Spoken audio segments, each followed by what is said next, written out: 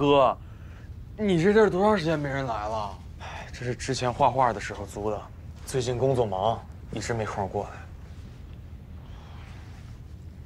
我虽然得了这个病，但悠悠一直不想让我放弃画画，画室呢也就一直租着。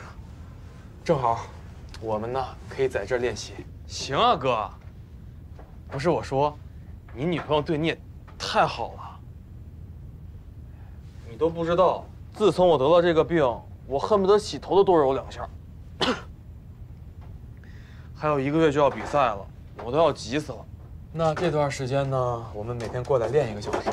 等过段时间活动结束了，我多抽点时间陪陪你。行啊，哥。我就说嘛，你不仅人好，长得还帅。行了，你小子夸我呢，还是夸你自己呢？都一样，都一样。你先把这石膏像画一下，我看看你现在水平。好。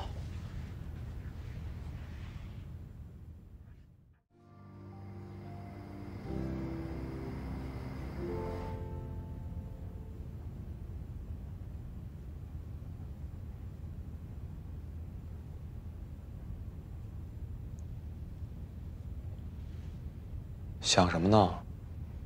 想比赛的事儿。想出什么了？入围的画我没画完，但你帮我补全了，所以我在想，我是不是该带着你一起比赛呀？打住啊！我现在帮你补全画，只是为了给你足够的刺激，让你尽快恢复。就算我帮你补全了，你觉得那是你的画吗？而且我也说了。上次我能帮你补全，那只是个意外。你有功夫瞎想，不如多练练，还能尽快恢复呢。别愣着了，赶紧练吧。哦。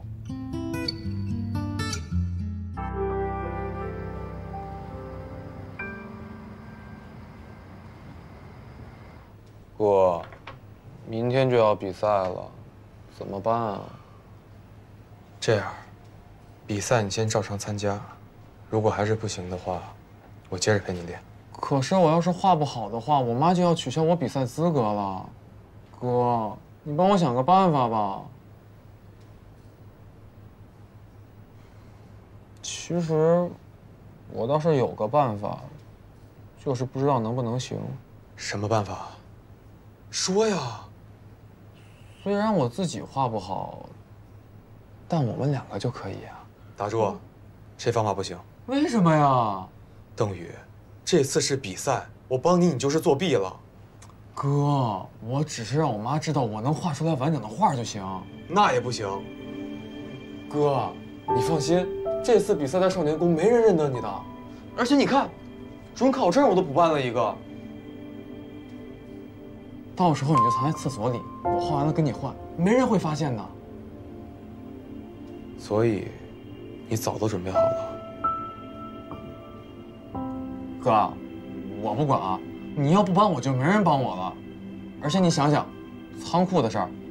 邓宇，我不是不帮。我不听，我不听！准考证给你放这儿了啊，上面有时间地点，你不来你就不是我哥了。邓宇。